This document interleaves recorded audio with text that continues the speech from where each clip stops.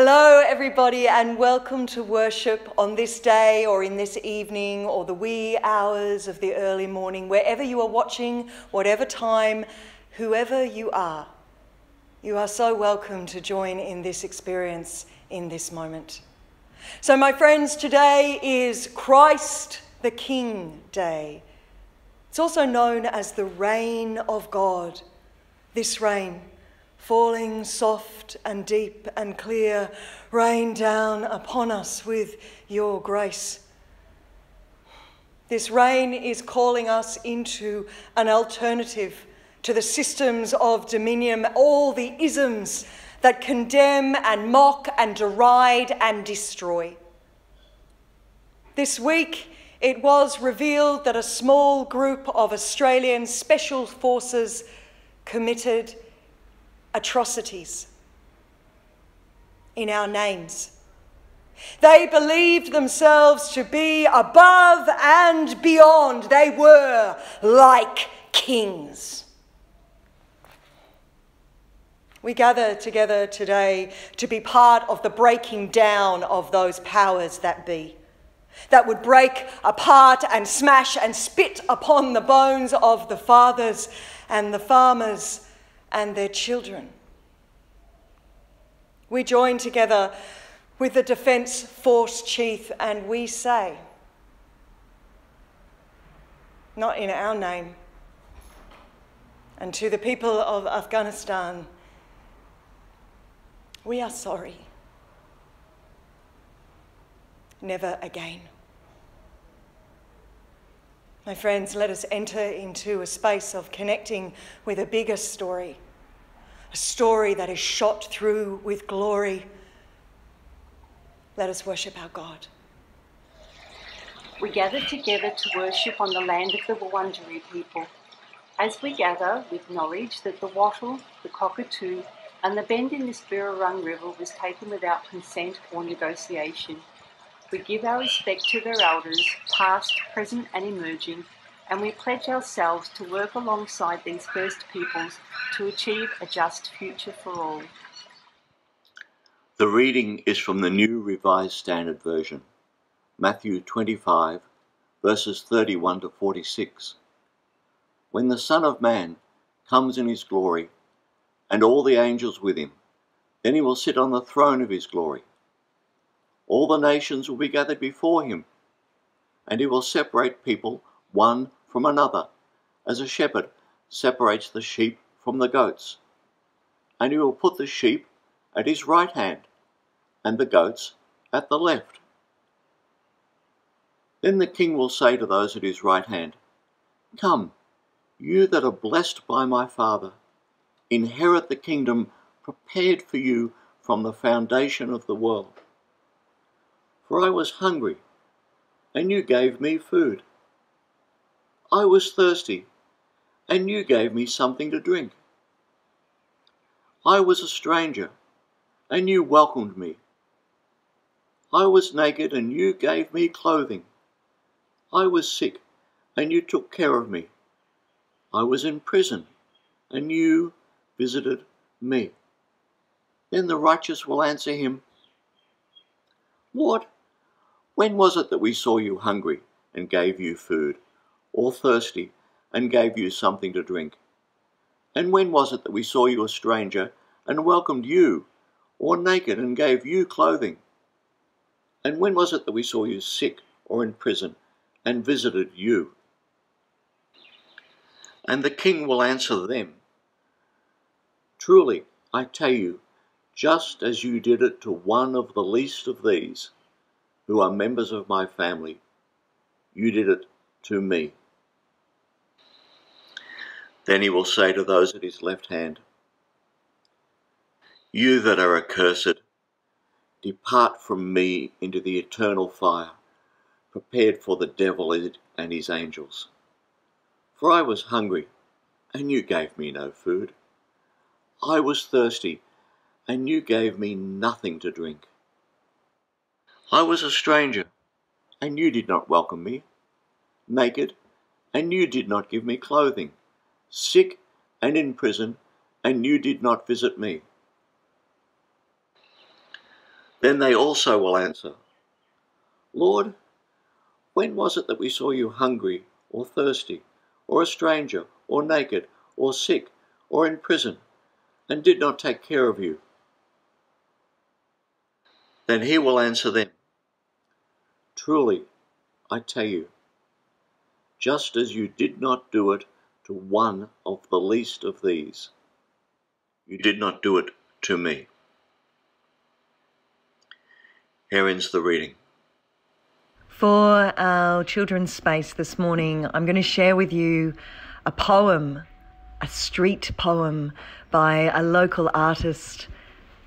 You may, if you pay attention, see some rainbow-coloured steps there at the heart of the song. We're playing this today partly because it's a lovely local story, but also because in the reading, it's about the separation of the sheep and the goats. And this poem is all about how there should be no separation, and that actually there should be a place for everyone, those that have been left at home, those who live their lives in different ways, those who love different people, all of us together. For the lovers and the ones alone, for the mothers and those with empty rooms, for the fathers and guardians, housemates, kids, carers and parents, the full house families, the partners in no garden apartments, this house feels too big, now I'm in it alone. For the ones in it alone. For the ones whose bodies never quite fit their souls.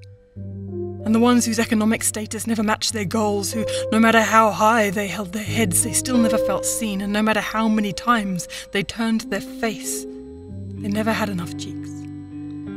For the ones with bruises, where no one sees, with partners who never agree, with lovers they can't tell anyone about without risking their lives, without changing tides, without losing love and family and home and home and home and home. For the ones stuck at home, with four walls and a battlefield of trauma to navigate alone. For the ones stuck at home, with a family they love and a grief they can't place, and an argument they can't rationalise, and tears they can't stop, and a bank balance that's falling, and a friend out of reach.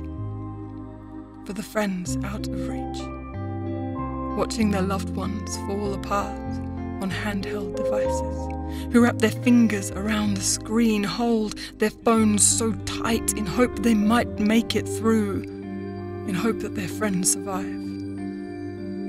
For the lovers and the ones alone, you've got this. Through the darkest hours, through the longest days, you've got this. Through the grief and through the pain, you've got this. And though sometimes it may not even make sense, you've got this. And the times when there seems there's no escape, you settled for less and you made that okay. No, the doors will open. The bruises will fade. You will surface the strength that you need to walk away. You will touch another. You will be held. Food will make it to your table. Friends will make it to your side. Your dreams, well, you make them. That one's for you to decide. But even the darkness is framed by light. And we know what is wrong because we understand what is right. And I see that you get it. I see it. I know, because you made it this far, and that is an achievement in itself. So for the lovers and the ones alone, you have got this.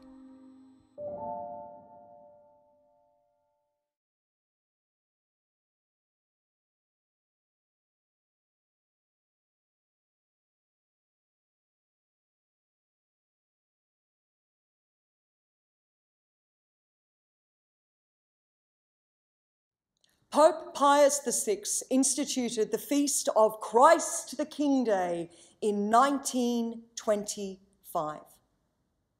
I wonder why he did that. The world was reeling from the horrors of the First World War. The ghosts of those left behind in the trenches haunted the families without fathers, the sisters without brothers. The world was bereft. Many felt that there was no meaning, there was no purpose, and that if God in the sky did exist, then God was of no use. Secularism was on the rise, the barbarian was champing at the gate, and many folk of faith began to doubt either that Christ even existed, or that if he did, he had no power and no authority to bring goodness to the earth. The poor Pope, decided to create a day to stem the rising tide of despair. Look, he said, holding up his shining Jesus. Look, Christ is a king. We all long for hope in the dark. To be a king is a funny thing. The king in his counting house, the king on his horse, long live the king, off with his head. The king is dead. The Jesus that we are given in the stories from the gospel come to us as four distinct yet interwoven archetypes. And none of them are king.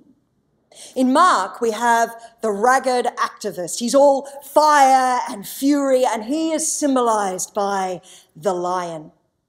As theologian Frederick Buechner writes, Mark was a man in a hurry, a man out of breath, a man with no time to lose. The authorities were on his back, they were out for his blood, and he was on the run. Mark ends his book halfway through a sentence. Everything is held. There is no time to gather up the loose ends. Wonderful and terrible things are happening all around him, and more was still to come. Mark knew about fear. He knew about that prickling at the back of your neck. Your scalp is cold, your mouth is dry, and there is a midnight rap at your door. But Mark also knew. He knew that fear was not the last thing. It was the next to last thing. The last thing was hope. In the Gospel of Luke, we have the doctor, sometimes known as the healer, and he comes to us as Ox. Steady, thoughtful, hard-working. Luke was almost certainly a Greek-speaking Gentile himself who put his gospel together based on Mark to preach to the Gentiles. And, as Buechner again writes, Luke makes sure that nobody misses the point. The point is that Jesus was always stewing about the terrible needs of the poor. And Luke thought that if you think, that you've got heaven made and you don't let it worry you, that the children on the other side of the tracks are half starving to death, then you know what? You're kidding yourself. In the Gospel of Matthew, we get the winged man, the angel. We know that Matthew didn't write his gospel like Luke from scratch, but included virtually all of Mark in it and told stories. He was a storyteller. Matthew was also a tax collector and a historian. And according to Buechner, the main thing that Matthew wanted to say was that although Jesus was born in the sticks and never had more than 2 cents to rub together and was ignored by just about everybody who mattered and in the end was strung up between 2 crooks, he was the same Messiah, the same Christ, the same anointed one of the Lord that Israel had been waiting for, with tears in her eyes.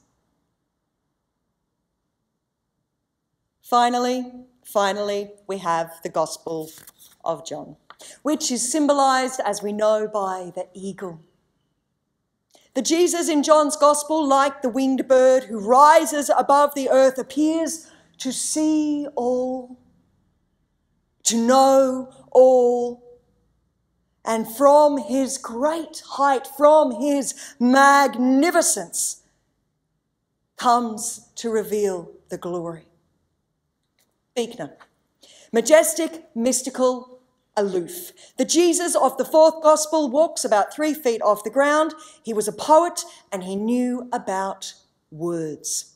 The Gospel of John is as different from the other three as night from day. Matthew quotes scripture. Mark lists miracles. Luke reels off parables.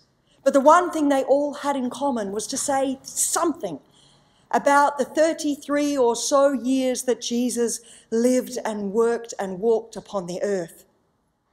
They were about action. John's not so interested in the action. He is all about the words.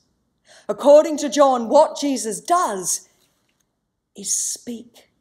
He speaks words. He is the word that breaks the heart and sets the feet dancing and stirs up the tigers in the blood. So, 4 different entry points into the same man, and none of them even close to king. And yet here we are on Christ the King Day. Eeny, meeny, miny, mo, catch a monkey by the, you're in, you're out. Do you want to come to my party? You. Yeah, do you want to come? You can't come. I didn't invite you. Nobody invited you. Who is this Jesus? This one, the one that we heard about today, sorting out the sheep from the goats. Jesus as bouncer, perhaps standing at the gates of the coolest club in the universe. Oh yeah, it's heaven. No, you're not coming in. He's making a list. He's checking it twice. Jesus as Santa, trying to work out if we've been naughty or nice. Have you been good this year? How good? Sheep? Goat? How much of this goodness can you take credit for? How much of getting through this dreadful year can you feel smug about? Well, at least I got through lockdown without having a breakdown. Well, at least we got through without tearing each other apart, eh? Not like my brother's family. Oh, my goodness. Well, at least I got through without drinking like a fish. Not like, yeah, you know what I'm talking about. At least I got through lockdown without watching too much Netflix, without sleeping all day. At least. We love us a judgment, don't we? A compare and contrast. At least we're better than them. Throughout our 2,000-year history, the Christian church has been very quick to pass judgments on each other and, on the goats. Who are the goats exactly? Oh, those wily goats. Too sly, too black, too gay, too poor, too Catholic, too Protestant, too Muslim, too destitute. And this is one of the texts that has often been used to justify this judgment. But in the words of theologian David Luce, in this parable, Jesus promises to always be with us and with those who are in greatest need. Which means that if we want to experience God's presence fully, deeply, truly, then we will look for God in the need of those around us and indeed in our own need as well. God comes to us where we least expect God to be, in the plight of the homeless, on the side of the poor, in the face of the needy, and in the company of the imprisoned. This vision of Christ as judge, Christ as king, it's never really cut it with me. And if Christ is judging, then it's not so much about the individual. It's about the collective, because everything is connected. And surely, as the poet Lynn Unger wrote in her poem Pandemic, that we shared on our church window at the beginning of lockdown, surely, if we have learnt nothing else this year, we have learnt this, To know not that we are sheep or goats, but that we are all interconnected, that we are connected in ways that are more terrifying and more beautiful. We could hardly deny it now. And know that our lives are in one another's hands. Surely this, at least, has become clear. The Pope Pius VI and all the writers of the Gospels, all the King's horses and all the King's men have been trying to put Jesus back together again in their own image to fulfill the hunger and need of their time. Who do we need as we wake up to this new pre-vaccine COVID-19 world? Who do we need Jesus to be? And who do we need to be for each other and for our children as we peer out full of questions into this trembling and still locked down world?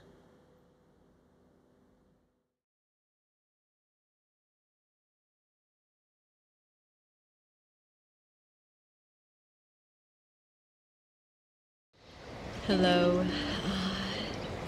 This song, I think it's called Have You Forgotten? Several years ago, I organized a individual silent retreat, just myself, at the Centre for Spirituality and Ecology in Glenburn, Victoria. And while I was there, I snuck into their library and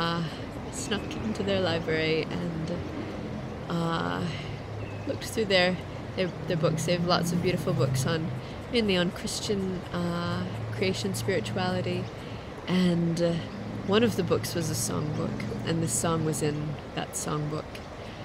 I think it was written by a nun, but I can't remember, so if anyone has any clues about it, feel free to let me know.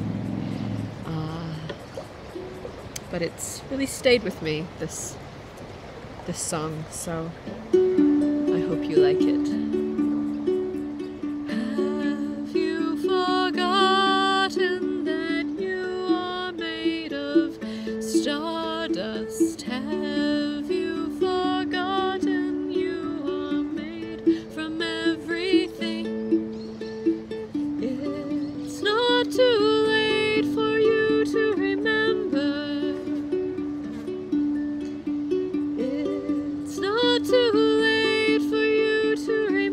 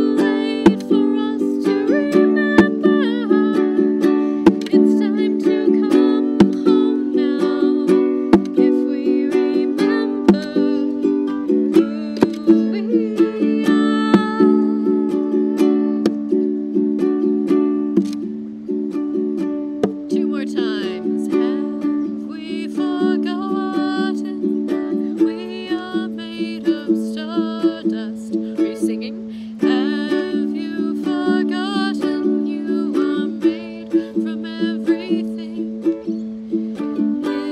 It's not too late for you to remember. It's not too late for you to remember. It's time to come home now. If you remember who you are. Have we forgotten that we are made of stardust? Have we forgotten we are made from everything? It's not too late for us to remember. It's not too late for us to remember. It's time to come home now. If we remember who we are.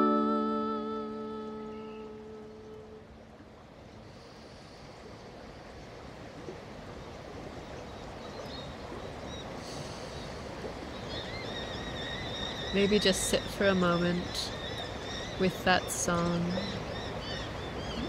with that idea, with the energy of the Holy Spirit in your body.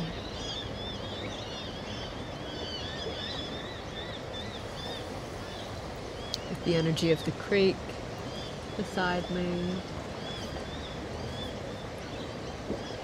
And maybe with the energy of that prayer.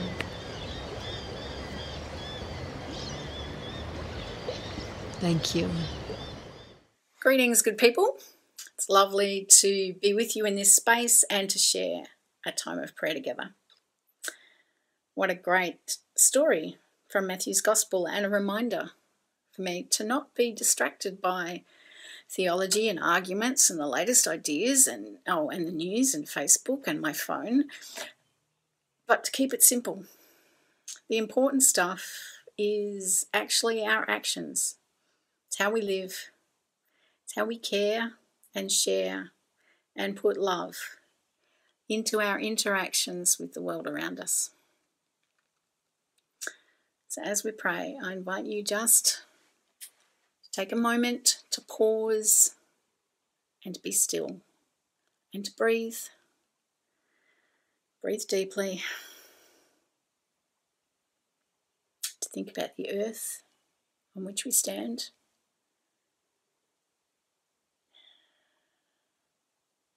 And to pay attention to what's around us.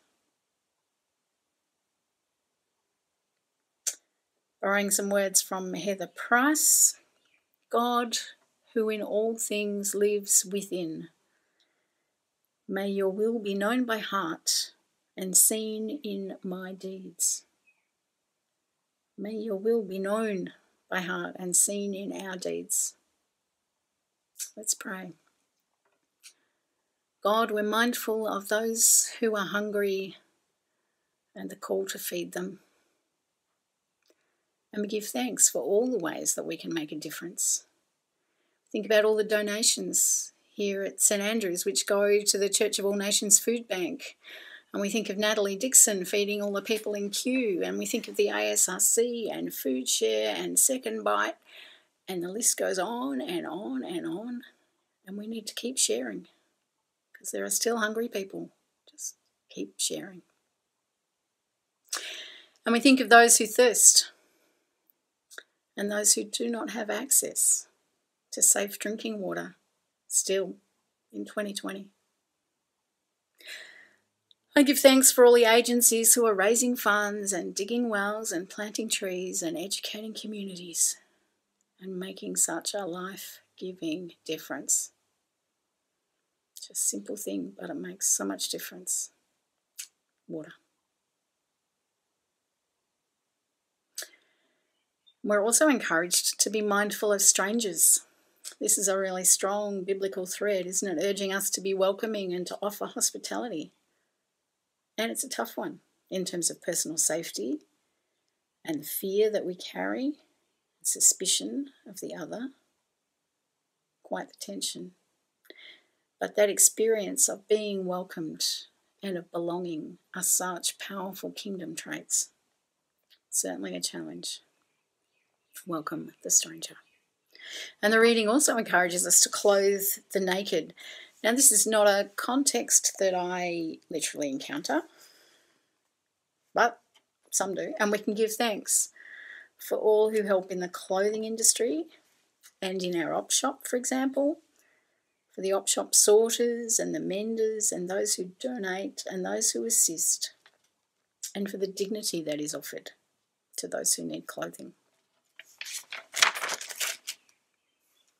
And we're urged to think of the sick, and we pray for all who care for them. I give thanks for our amazing healthcare system, and for nurses and doctors and hospitals and pharmacists and administrators. And I give thanks that now in 2020 things are getting better and we can actually visit the sick. It's been tough, hasn't it? I think of the families, I think of neighbours and friends, those who notice and those who care. And we give thanks.